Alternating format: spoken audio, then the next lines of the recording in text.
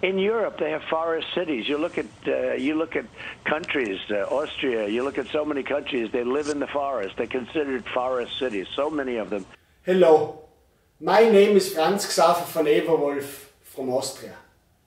I am the mayor of one of those forest cities, and I can tell you, we are living in very explosive times. And they have more explosive trees. They have trees that will catch easier. I live in my treehouse in constant fear. Everything can explode anytime. It happened to my grandmother, Franz-Xaver van Eberwolf. She was walking in the forest and explode.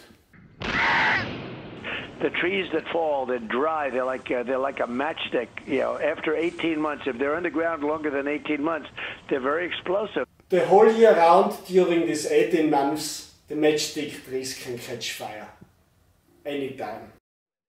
But there is even a bigger danger in Austria. Abriss-Creme. But this is a whole different story.